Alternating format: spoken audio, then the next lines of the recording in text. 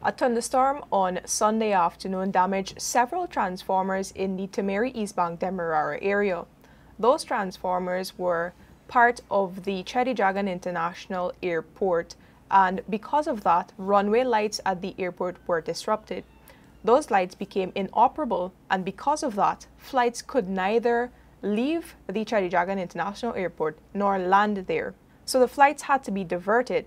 The flights went to Barbados and Puerto Rico. The newsroom spoke to one of the passengers, Paul Dwarka, affected by the flight disruptions, and he had this to say. The flight leave JFK at 6 o'clock yesterday afternoon. And we're supposed to arrive again at 11:15. And on our way, like 3 hours and a half into the flight, they inform us that we have to divert to Barbados due to power outage in Guyana. We land in Barbados at 11 o'clock. We spent 45 minutes on the aircraft. Then we deployed the aircraft and went into the terminal to uplift our bags. And we never got our bags till around 2 in the morning, yes, which is this morning. Then by the time we went to the counter to get our documents and stuff to go to the hotel, it was like till 4 in the morning. We arrived at the hotel and checked in, and then we had to leave at 8 to head back to the airport for departure at 11.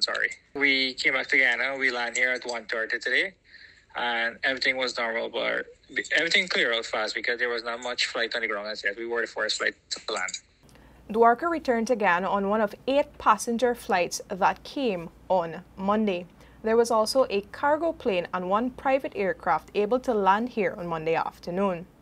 Meanwhile, the Guyana Power and Light team was able to fix 1 circuit of runway lights at the airport, which meant that the nighttime flights could resume.